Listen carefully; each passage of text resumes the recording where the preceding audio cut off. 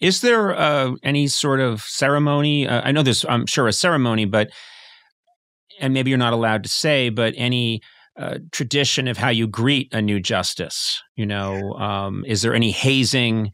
Do you? Are there any practical jokes? Is there anything that's done? No, we don't do. You don't do practical jokes. There are certain traditions. The first one is that when someone's nominated, the justice who sit don't typically reach out to the nominee. Mm-hmm. I presume that might be different if you're very close friends with them. Right. But if you only know them somewhat in passing, the tradition is not to reach out to them. Right. Until after the confirmation process. And after the Senate confirmed me, I received calls from almost all of my then colleagues, or colleagues to be. The first was from the chief judge, and then other calls followed. How justices welcome you to the court varies among the justices. So when I came aboard, for example, Justice Stevens and Justice O'Connor came to visit me. And that was wonderful. Mm-hmm. When Justice Barrett came to the court, it was COVID, so I couldn't just walk over to her office and say hello. But I did shortly thereafter. People call you, people send you notes. That's what Justice Ginsburg did the first day I arrived. There was a note on my desk from her, and it was very sweet, welcoming me aboard and giving me a copy of her bench book, of her chambers book, which basically describes how she runs her office. Right. And it was invaluable for a new justice starting out.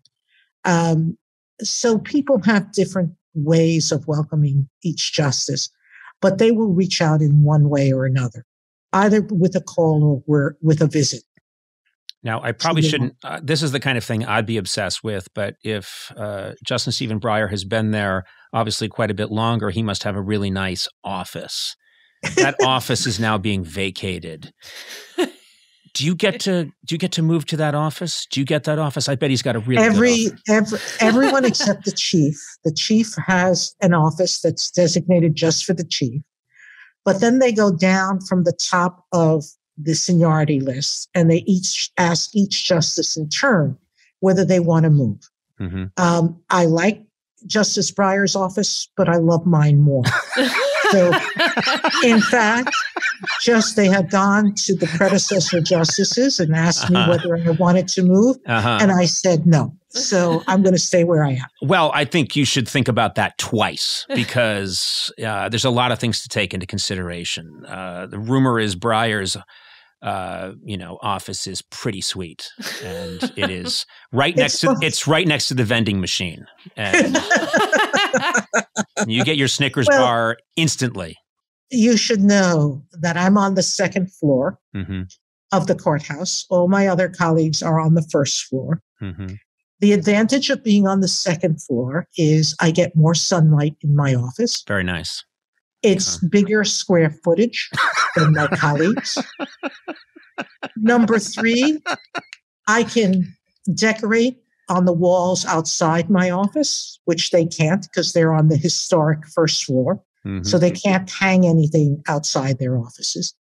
And number 4, they sit one after the other, which means they have to be a bit quiet because they can't disturb the people on either side of them. Mm-hmm.